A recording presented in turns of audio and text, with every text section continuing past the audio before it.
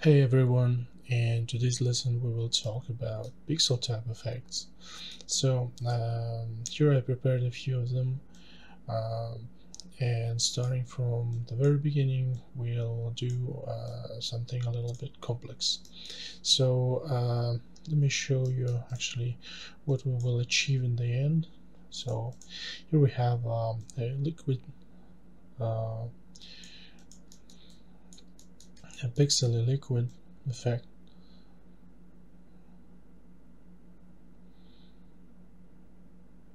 Okay.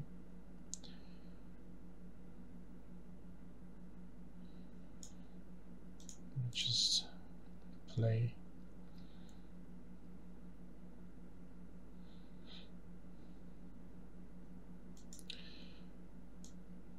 And the second one is the fire effect. We'll use our uh, pyros, and we'll transfer attributes onto our points, which then uh, will apply not only the movement but also the color as well. Okay, so let's start with the basics. So here I have a rubber toy, and I think it consists of a few primitives, so I decided to convert it to VDB volume and then back to geometry. Okay, and here's my geometry. So there's a few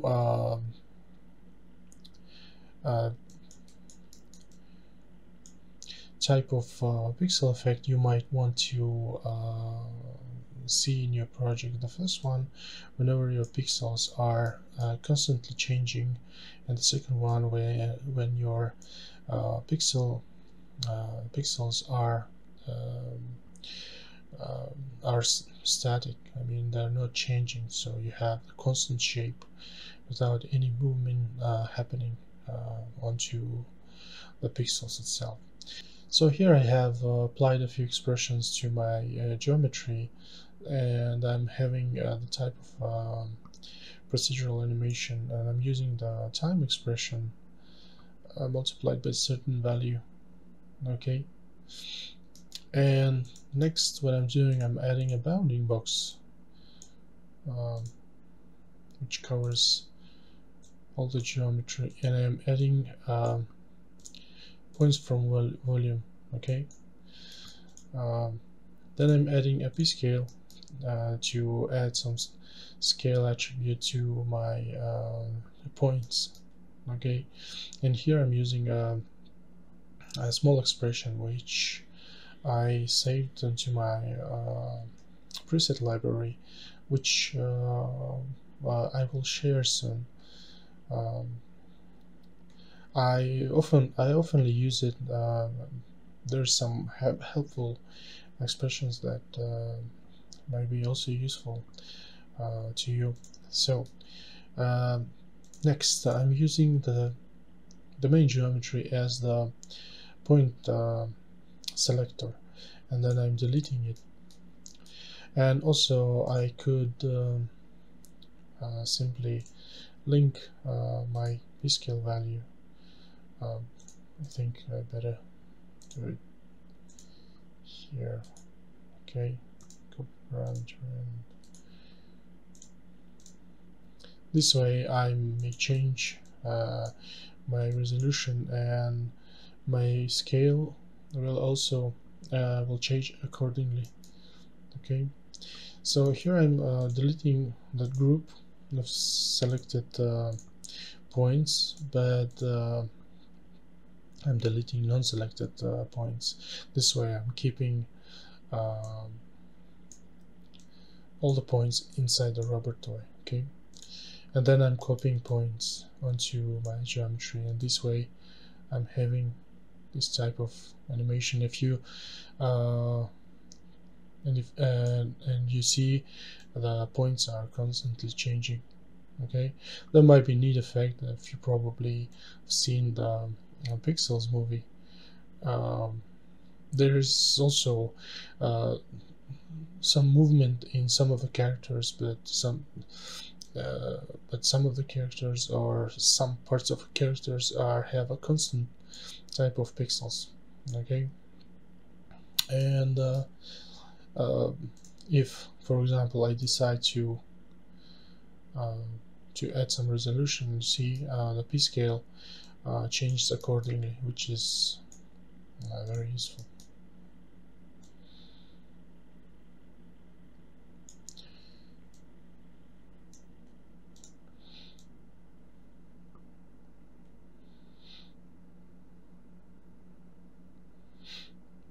We will also actually um, do a tutorial on the Pixels movie, how they made those pixel characters with some color changes onto the those pixels. Okay, so and if, for example, I need a static count, I will do my animation afterwards, right? And here I have a constant number of pixels.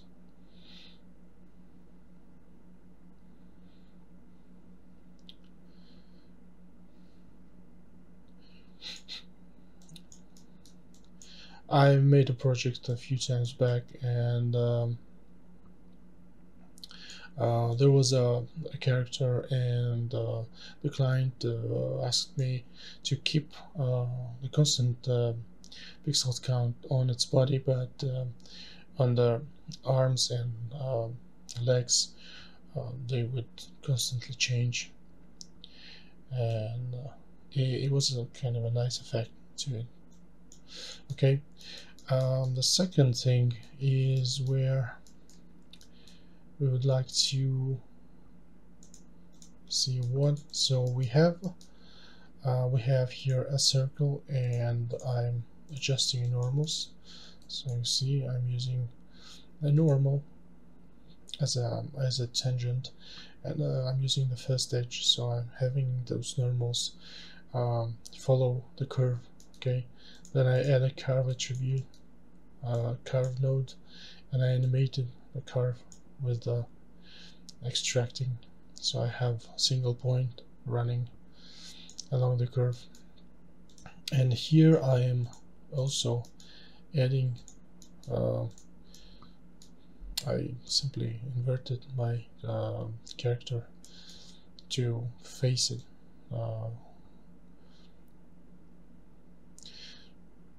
Okay, so here's the movement, and the same is done. Bounding box. Okay, points from volume, grouping, and deleting. Okay, and same here, you can link particle separation with the p scale attribute to automatically control your resolution and p scale. So here we also have movement, which also could be a neat effect. Okay, you could also actually without, for example, if not using this method, you could also create a box that have all the attributes like center and the bounding box size linked to your box, and then modify its point count and so on. But I found this method more intuitive, procedural, and convenient. Okay, and so another way, I mean, if I'm doing a static movement, I first I I'm converting my character into pixels, okay, and then I'm copying it to the point. If here I'm doing it like if here I'm doing copying my animation and then converting it to pixels, and then I have this jittering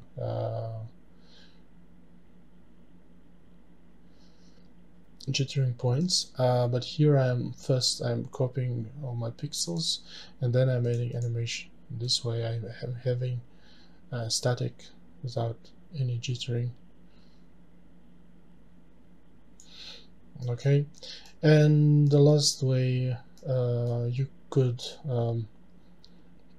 if your character is moving, you could take the path of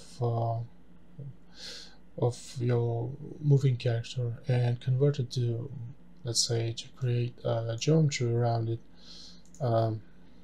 So here I'm using a sweep that creates a tube around the character, and I'm filling it with points. It may be a little bit kind of heavy in terms of point count, but in certain cases it might be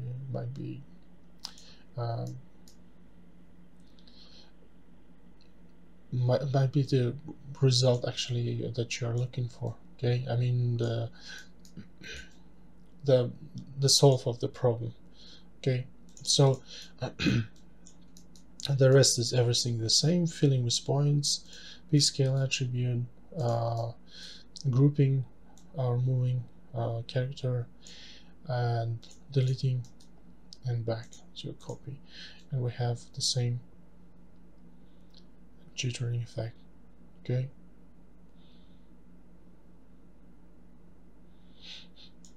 so these are basic basic principles of making pixel type effects, and let's actually see how we make a water type effect. Okay, pixel water, I should say. Splash.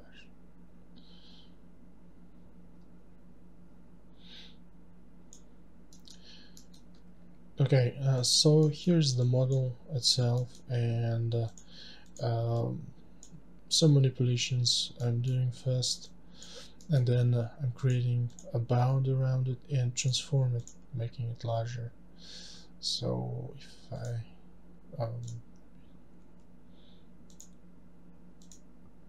okay, so here's my bound, and this bound I will use to identify my liquid setup. Okay, so this is the flip container, and here I'm using the model as an emitter. So okay, and here I'm adding expressions only at frame number 1. I don't want this emitted constantly, but only just to fill the model and use it at 1 frame, and then it will be the activation will be off. Okay, and here I am using the same bounding box. So and I'm blasting the top of it, extruding. I'm adding a little bit more extrusion just to avoid fluid particles just going through the box of collision. Okay, and okay, there's a collision, and I'm using the volume collide, You can see this is my volume collision box. Okay, and finally the simulation itself. Here I'm also using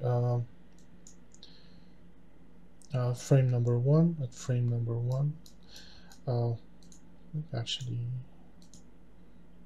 check start frame number 1 should work. Yeah, it's working.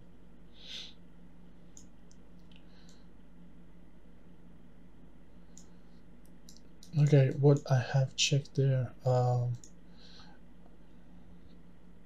I disabled the narrow band, and I turn off the show collision geometry and point as spheres, just to see them as a points. Here I choose the splashing method just to have more splashes. Okay,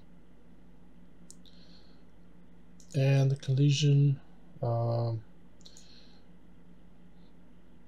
I choose none, but I don't think it's actually has anything to do with that.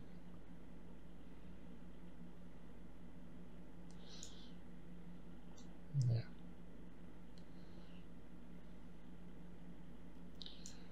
This is a new method of fluid setup.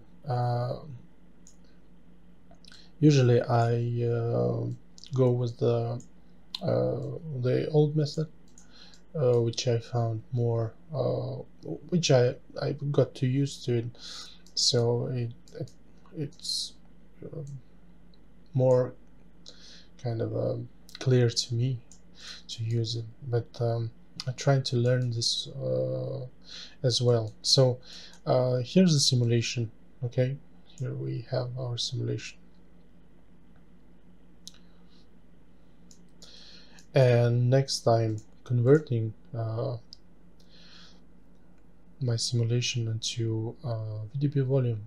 Here I'm using the same particle separation as in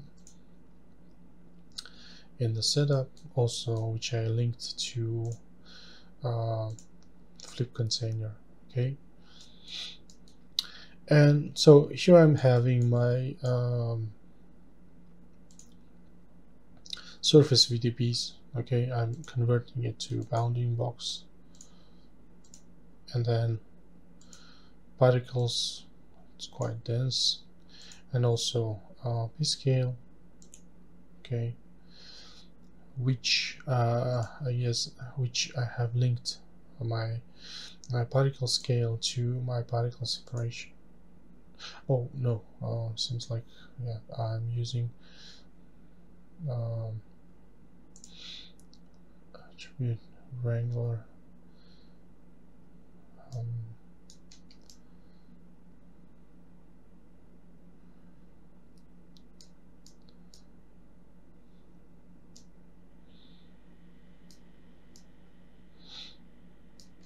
I'm using the old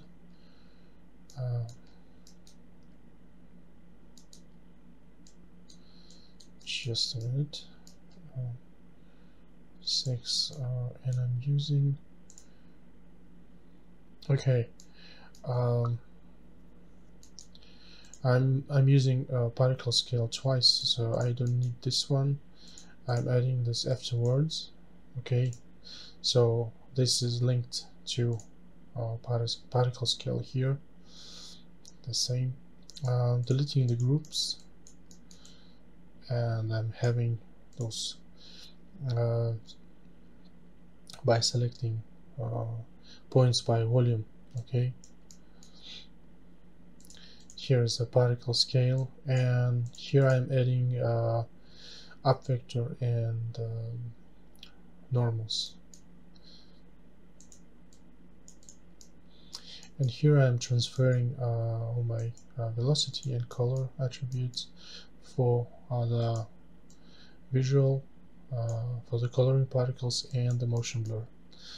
And then I'm copying my box to those particles. And if you see, all the particles are aligned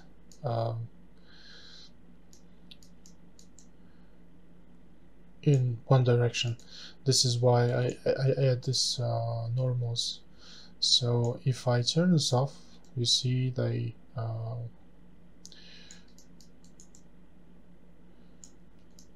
I think they mostly like using velocity as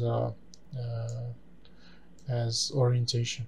Okay, so maybe you'd like to use this type of effect.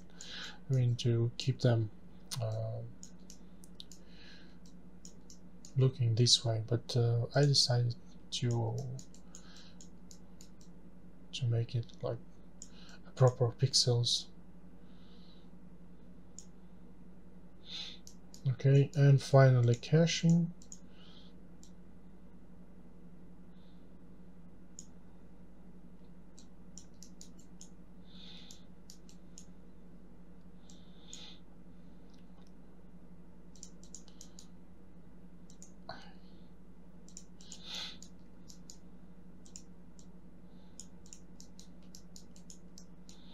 Okay, let me do a little 100 frames.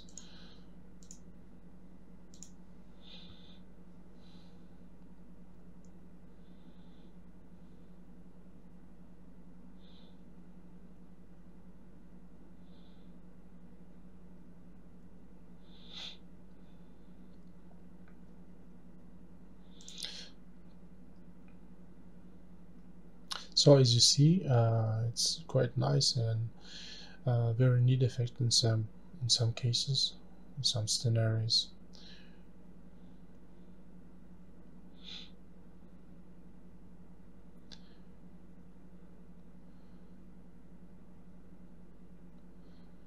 Okay, and let's move to the next effect. Here we are using pyro simulation uh, to transfer all the attributes and make our pyro look pixelated. Okay, so here I'm having a sphere, a basic setup of uh, pyro effect. So here's my pyro source. I'm using like density, temperature, burn, and fuel. Here I'm rasterizing all those effects, okay, and linking division size to my pyro solver. In the pyro solver, I'm converting all of my volumes into VDB, and using 6-beam float. I think it makes your simulation lighter for caching. Okay, so set up only resolution, sourcing all those used applied effects. Okay, here I'm changing the temperature, but in the end the higher temperature actually allows you to pyro just move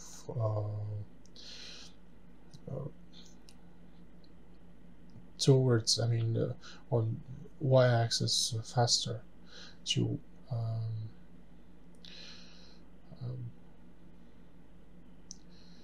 but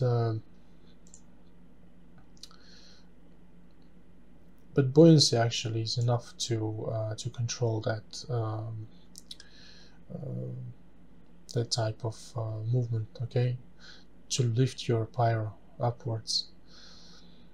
So here I'm using shape, buoyancy, a very basic setup. I just needed to see all those colors and some basic setup, okay.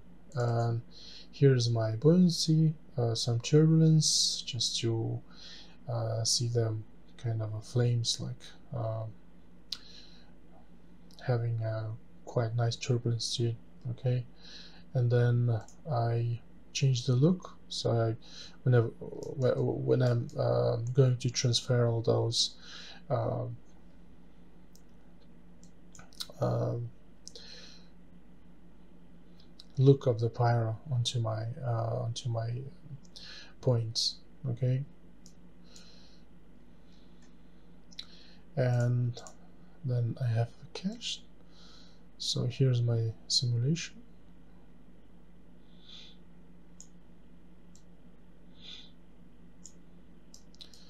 And next, what I'm doing, I'm deleting all the channels but density. I'm keeping my density and I'm converting it to VDB. Okay, and the volume I'm converting to SDF, and then I'm using the same method, bounding box. Okay, p-scale attribute, then selecting volumes and deleting what is not inside. Okay, excluding my points.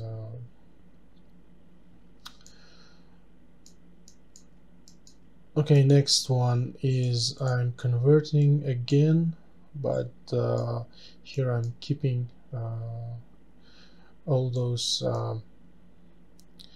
VDBs, and here I'm converting it back to polygon, and I'm using an attribute from volume, and here an attribute from volume I'm using a temperature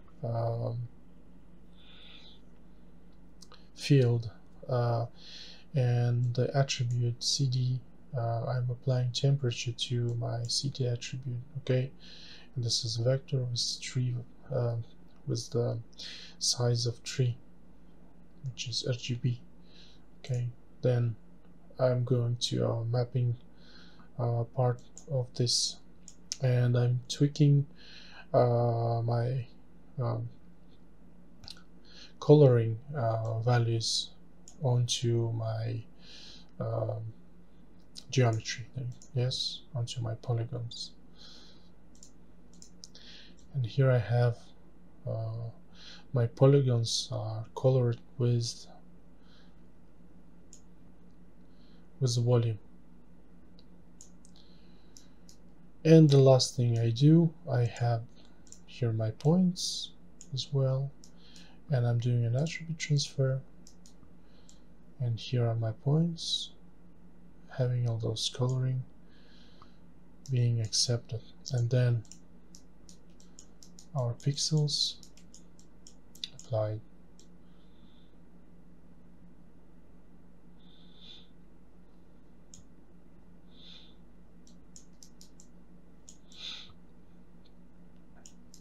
Maybe if you're doing some Lego type movie or a Minecraft type of animations, you might use this type of effect. Okay, and cache in the end.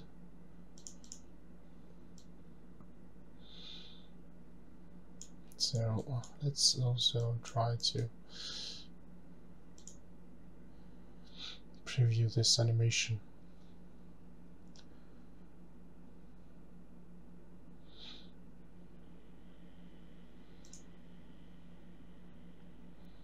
Well, as you see, it's not very complicated. The main thing is just to be able to set up and use those scale attributes properly, and yeah, that's what I wanted to say for today's lesson, and I hope the information was useful, and thank you very much for your attention, and I really appreciate it. Thank you very much. Good luck. Goodbye.